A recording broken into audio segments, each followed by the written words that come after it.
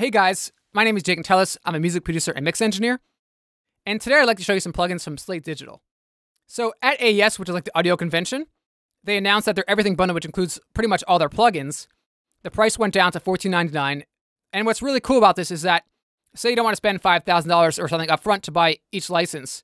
So if you get on their subscription plan, you pay $14.99 a month, and they're always adding new plugins, so your price stays the same, and you always get new stuff. So, you know, and you can pretty much mix a record just using their plugins, so it's a solid deal, and definitely worth checking out. They're great sounding plugins with a really nice looking interface, and you could check them out at slatedigital.com, and they tell you all the stuff that comes with it, and I will show you some of it in this video, which I have an unmixed song, and basically it's a produced song, and there's some live instruments and a lot of program stuff, and I felt like the acoustic guitars that are live, and although I like the part, I found that the sound wasn't blending in that well. Like, it was working, but not great. So let's actually hear a couple bars of his track with everything on, with no processing on.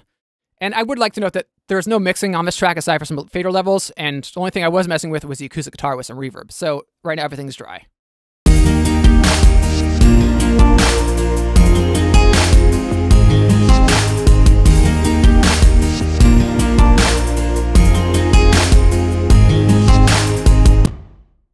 Now let's quickly check out the after, and then I'll go through and kind of show you what I did, and maybe we'll solo the guitars. So here's with everything on, and I have FGN, compressor, another compressor, revival, and a trimmer. Oh, and VCC, we can't forget about that. So let's have a listen.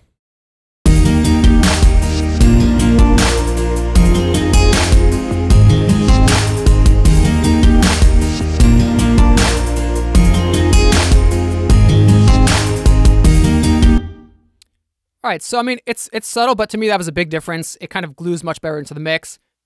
It's taking up less space and also is a bit brighter, but I took out some of the nasty frequencies that were in around 1K. So let's actually solo this guitar up. And let's bypass the Slate, and let's hear it soloed. Even though when we're mixing, of course, it only matters how it sounds with everything together. But I thought to show you the plugin and to show you really the before and after, it's cool to kind of zoom in on it and really check it out. So let's play it now in solo with no plugins on, just some reverb.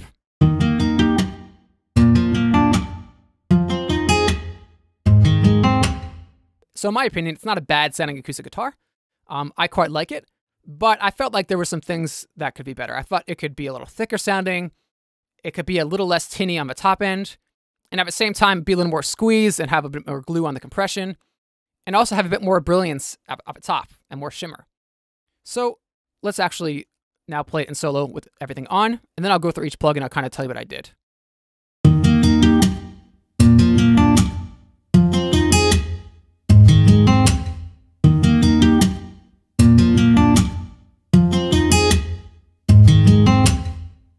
Cool, so the first thing I have in my channel strip here is the VCC, which always are part of the VMR, which is their virtual mix rack. And I had the input up a bit, and I have them linked, so when I was putting up the input, the output is down, which is kind of cool, and you can unlink it if you want over here. I'm using the Brit N console, which to me sounds really thick and nice. I have the drive up quite a bit, which is also helping the thickness. I have noise reduction on. And on FGN, which is what I did the most EQing on, I'm boosting a drop with the high shelf, less than a dB. At 7.2K, I'm also doing about 2.5 dB. And the biggest move I thought that actually helped this was taking away at about 1.5K, about 5.5 dB, which, you know, that was a tinnitus. And I can actually just kind of turn this off and play real quick and then turn it on while it's playing so you can hear it as it's going.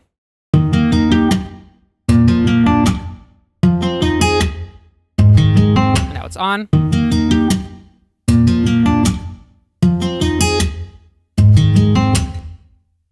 And just to show you the extreme, what I'll actually do is I'll boost the frequency that I was cutting so you can really hear kind of what it was doing in the mix.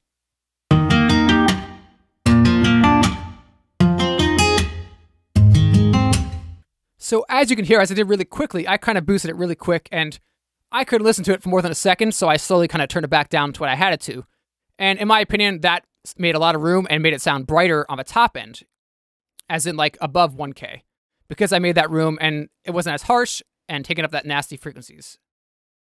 All right, so at 100 Hertz, I'm cutting less than a dB. On the high pass here, I'm cutting at 41 Hertz and down. I didn't mess with the line. I didn't use a drive, but you could use a drive to get a really cool kind of saturation if you crank the line. And next, I have two compressors. First is the FG116 FET compressor, which is based on an 1176. And I have the input cranked quite a bit, and the output is at -16, 4:1 ratio.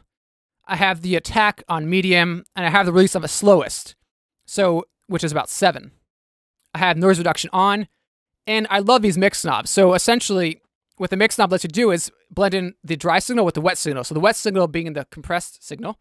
So I have it mixed in about 50% wet. And that's pretty much that. It's helping to glue it together. Next, I have the Monster, which is their extreme dynamic processor, which is basically an all buttons in mode on 1176 on steroids.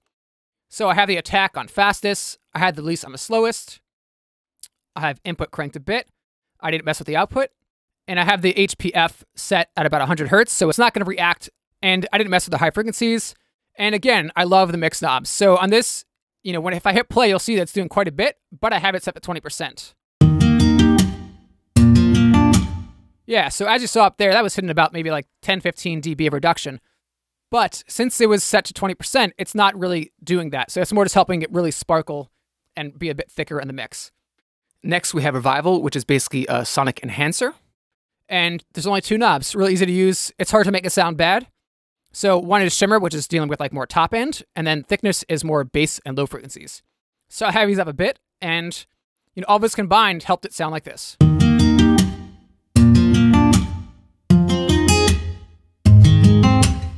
And just to be reminded what it sounded like, let's actually bypass this and let's hit play and hear what it sounded like before.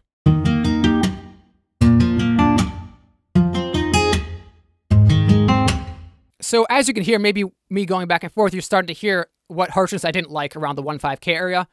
But additionally, I did thicken it up with VCC and the compressors, and the Revival topped it out at the end, just kind of adding a little more shimmer and thickness. And these plugins are super easy to use. They look nice, sound great. And I definitely like the rack interface where I can load up plugins into one interface. And again, there's a bunch of other plugins that you can see on the side here. The Iosis EQs, compressors, EQs, and one more compressor, which is the Monster, which we have on here, trimmer, the VCC console emulation, and mix bus. And I don't have their classic tubes, which goes along with our microphones, which I don't have, but they look great. And also their preamp emulations, which are FG73 and the FG76, which I actually got to get those. So anyway, this is a great tools, $15 a month. And you get all this, plus some other plugins that I didn't go over in this video. And they're always adding new stuff, and you pay the same price. They don't raise the price when they add new plugins. You keep getting new stuff. Thanks for watching, guys. And if you like this video, definitely hit that like button on the video. And leave me a comment if you'd like to see anything else in future videos. And subscribe if you aren't already. And yeah, have a great day. Thanks for watching.